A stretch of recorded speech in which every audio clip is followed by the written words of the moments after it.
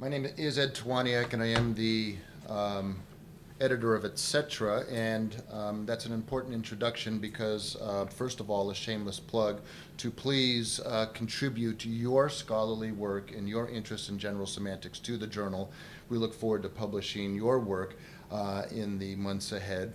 And also, I'm going to give you in my presentation today a snapshot of a project I've been working on for several years, for which you can read for yourself in issue 72-1 coming up in several months. So you'll be able to read this for yourself. So rather than read the text itself, which is some 80 pages worth of notes right now, I'm going to condense it down into a more sort of free-flowing overview of a very interesting topic, and that is A.E. van Vogt and his relevance to general semantics. And the title of my paper comes from this excellent tome for which Corey and Lance here in the room, Corey, Anton, and Lance Strait are editors. It's titled Korzybski and I'm going to begin in a moment with this text as the start of my presentation. So I highly encourage you to look at this, and in particular the essay that I'm going to reference in a minute. But just as by way of a quick backdrop, born in 1953, I was squarely in the middle of our love of the fictional narratives of science. Rockets to the moon, possibly aliens on Mars. These were the things of my youthful fantasies that were part and parcel to that age in time. Star Trek grew out of that. And so A.E. van Vogt, the center of my paper, is the kind of the genesis or the focal point of all of those fictional narratives. I'd like to think, and it has to be, of a cybernetic ecology, and all watched over by machines of loving grace. I want to thank Tom for that wonderful opening quote from Richard Brautigan, one of my literary poetic heroes, and also Tom's reference in that same breath to Philip K. Dick, and that's where I'm going to begin my presentation from. And I also want to thank all three of my colleagues who preceded me. I wish we had time just to vamp on the wonderful things that were brought forward. In the essay in this text here, Korzybski and, written by Terry Bardini, he centers Korzybski in the middle of what we call cyberculture or cyberspace. And I'm going to read you the opening part of this because here he synthesizes or alludes to exactly the central thesis I'm going to make. Starting with a bold proposition, cyberculture is above all a reflection on the world of Philip K. Dick. This speed-intoxicated pulp writer actually created this cyber world, or in his own words, remembered it first.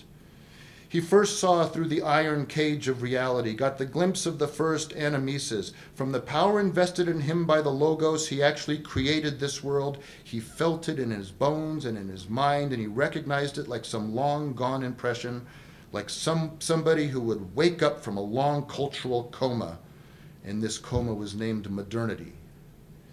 He is the mastermind behind it all, the paranoid, writing android, the schizophrenic demiurge who first remembered it into being. Cyberculture is a figure of his animesis. But you might ask, what is the link with this strange count? The short answer, through Alfred Elton van Vogt, one pioneer of the kind of pulp science fiction Philip K. Dick enjoyed so much. And this is a quote from Dick.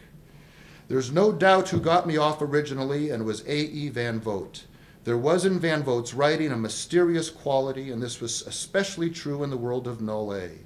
All the parts of that book didn't add up. All the ingredients didn't make a coherency. The thing that fascinated me so much was that this resembled reality more than anybody else's writing, inside or outside science fiction. The central word to my thesis is sanity. And Korzybski's lifelong quest to ask, how do we go insane and how do we go sane? The book World of Null A, written in the serial form in the early 1940s, written by A.E. Van Vogt, has as the central theme the rule of the world through the Institute of General Semantics. And many of the chapters open with little epigraphs in the front, many of them from Alfred Korzybski.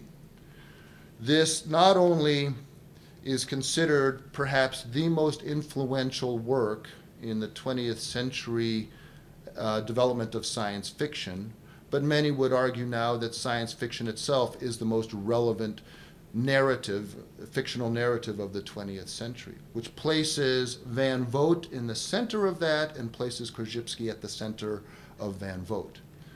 So that's going to be the framework or the genesis from which this project will go from. Now, what you're going to find is some fascinating links, and unfortunately we only have probably 10 more minutes left. How much time? Who's the timekeeper here? How are we doing, Marty? 11 minutes. 11 minutes, beautiful. This, for example, this was called The Wall of Sound from the 1974 Grateful Dead tour, is part of our story that we'll get into at the end. But let me march you through what's really kind of the basic framework for this. I wish we could show a clip of Blade Runner here, which has in fact, I actually gave a paper last week at another conference on film in the classroom, and I talked about Blade Runner. Blade Runner, as Tom mentioned, is based upon a Philip K. Dick book called Do Androids Dream of Electric Sheep? And the title actually comes from, nowhere in the book is it mentioned Blade Runner.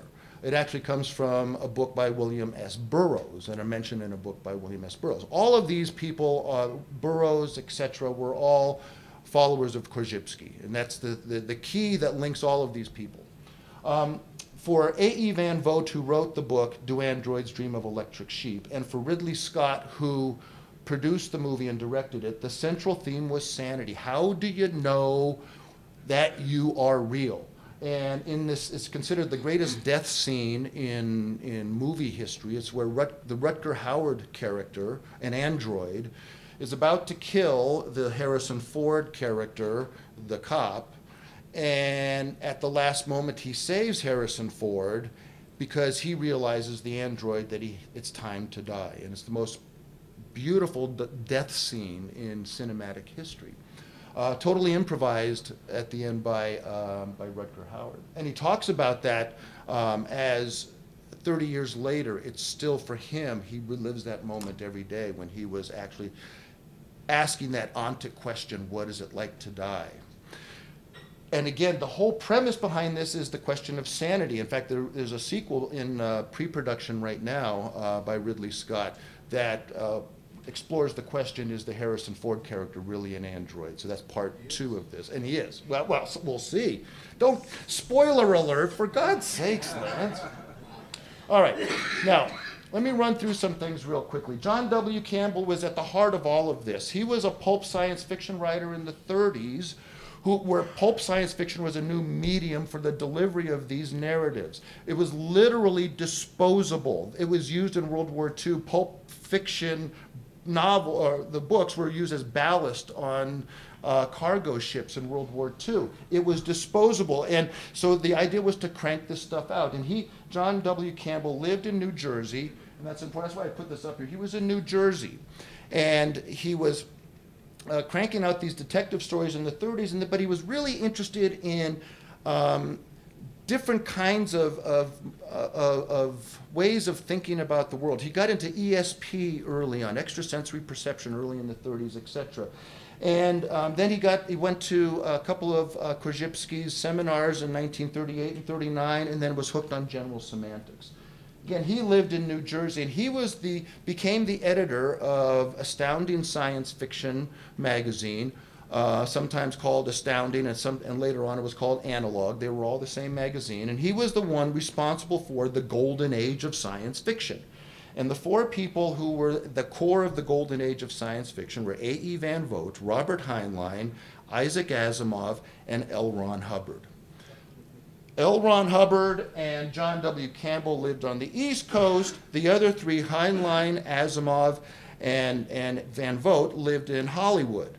And they all lived in a general area right underneath the Hollywood sign. Okay. So here's John W. Campbell, and you could see, you know, already the influence of Korzybski on him just from the cigarette holder alone.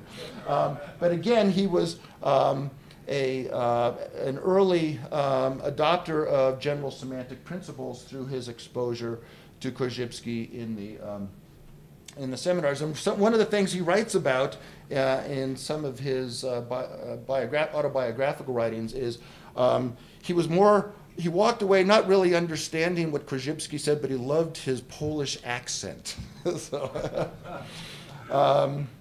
Heinlein is a critical part of this. He was the ringleader. He was the guy that kept this writing circle of science fiction writers together. There were a lot of parties at his house, etc. I did lots of research on this. There's lots of things out there on all of this stuff, including several articles and etc. Here's one from 2007 called Heinlein and Ellis, where Robert Heinlein is compared to Albert Ellis in the work that was being done by him on the East Coast here. There's also some wonderful things in the Heinlein archives, a lot of richness there.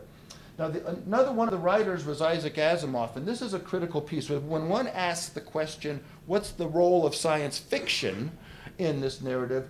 This is a 1997 part one of a two-part set of articles on Asimov's laws of robotics, implication for information technology. What's important about this is this was written in the IEEE journal, the Institute of Electrical Engineers. And they're the ones who are saying that it's because of the narrative of science fiction that we have the technology that we have. And the whole article is about the 1940 law of robotics that was first developed by Isaac Asimov as a science fiction story in I, Robot. And that's what this IEEE article talks about, that without science fiction, without us as children growing up thinking about these things, we wouldn't have the world today. Here's a picture of Van Vogt himself. He was born in 1912 in Canada, and again, he moved to Los Angeles in the early 1940s. What's important about that is, again, it was Heinlein, Van Vogt, and Asimov who were this literary circle of science fiction writers. And because of Campbell's relationship with all of these men, they influenced each other a lot in terms of the larger context in their life, which included L. Ron Hubbard, who was the fourth of this group. And L. Ron Hubbard is the one who developed the concept of Dianetics that eventually turned into Scientology. You can't ignore the question of the relevance of general semantics through the lens of science fiction unless you delve into largely the question of the role of Scientology in this. I mentioned that Campbell and Hubbard were living on the East Coast. It was Campbell who coerced A.E. Van Vogt to put aside general semantic thinking in his writing and take up Dianetics, for which he did. And Van Vogt became the West Coast president of the Dianetics Institute, which eventually turned into the West Coast chapter of the Church of Scientology. A.E. Van Vogt got heavily into it, actually by his wife. And at this point, Van Vogt, Heinlein, all these people have been going to Korzybski lectures. They're talking about this at conferences, etc. And then suddenly, A.E. Van Vogt is turned on to Dianetics by one of his friends, L. Ron Hubbard, and he kind of gets sucked in hook, line, and sinker to that. How are we doing, Marty? Okay. This is a rich... Now, I'm going to point to this here. This is online. This is a cool thing. Again, there's tons of stuff available, but here's a chart showing the comparisons between Scientology and general semantics, and there's a lot of work out there being done in this stuff. But here's the cool part. I want to go back to the core premise. It's about sanity, ultimately. Through the fictional narratives of these science fiction writers, but there's 4 questions that I'm asking when I'm thinking about, and I probably don't have it with me here, but let me just put this the final piece of this into a final framework. All of the stuff that's out there currently has a question of what is the role of general semantics to either Hubbard or to A.E. Van Vogt, and what's the effect of science fiction on the development of 20th and 21st century culture. What I'm asking is, what is the damage done by, or where I guess where I ended up is, there is significant damage done by the popularization of general semantics in the 50s and 60s when we look at general semantics in the year 2014. And for that, let me see if I can find this. Oh, I know where I can find this real quickly. I hope. Maybe not. There is a very disturbing quote that summarizes, here it is right here. This is from just 2 years ago. And it's about A.E. Van Vogt and Korzybski. Equally disturbing was Van Vogt's love of general semantics, the brainchild of the charlatan Alfred Korzybski. Van Vogt was first drawn to it while still in Canada, and then he talks later about how he got into it. But then he goes on, fortunately for the masses, Korzybski and all of this non-Aristotelian training regimen would prove that he was the quack that he was. He goes on and on and on, page after page, about the relationship of general semantics to Van Vogt, and the assumption is Van Vogt was a terrible writer, a terrible influence, and he was influenced by this terrible scholar, Alfred Korzybski. And when you look at the rhetoric online right now and the analysis of this question, the relationship between A.E. Van Vogt and general semantics, you find a lot more of this, people associating Scientology, Hubbard, A.E. Van Vogt, and all of that into the current understanding of what general semantics is. It's a critical question if we ask, if that's the public perception that's coming out of this very important strain of influence on contemporary thought, we have to ask ourselves, what do we do next in terms of creating a context to understand this? And again, it starts with this comparison of these two things here, because when people think of general semantics, if you look again at the current rhetoric, they equate it with Scientology, and that's a scary thought. So again, there's a lot of richness here. Oh, let me real quickly, I'm going to do this very fast. 1 minute. What's the connection with the Grateful Dead? Check this out. Macintosh amplifiers, right? They're the ones who designed the wall of sound for the Grateful Dead. And in particular, this guy, Roger Russell, he was the acoustical expert. He designed speaker systems for Macintosh. When he joined Macintosh Computers, again, an East Coast company, Gordon Gow, the vice president, was the first to welcome him. Gordon Gow at the time was a member of the board of trustees of the Institute of General Semantics. And the head of sales for Macintosh was the one who got GS principles into Macintosh amplifiers early on in its history. So when you look at, he has this wonderful history of Macintosh amplifiers, but I found out about this through Roger Russell's other website, which is on A.E. Van Vogt. And you go through this, and there's a ton of stuff about general semantics, how it got integrated into Macintosh labs, et cetera, et cetera. There's tons of information out there on all this stuff. All of it fascinating, all of it saying there's something going on with Korzybski and general semantics. I'm just confused at what it is.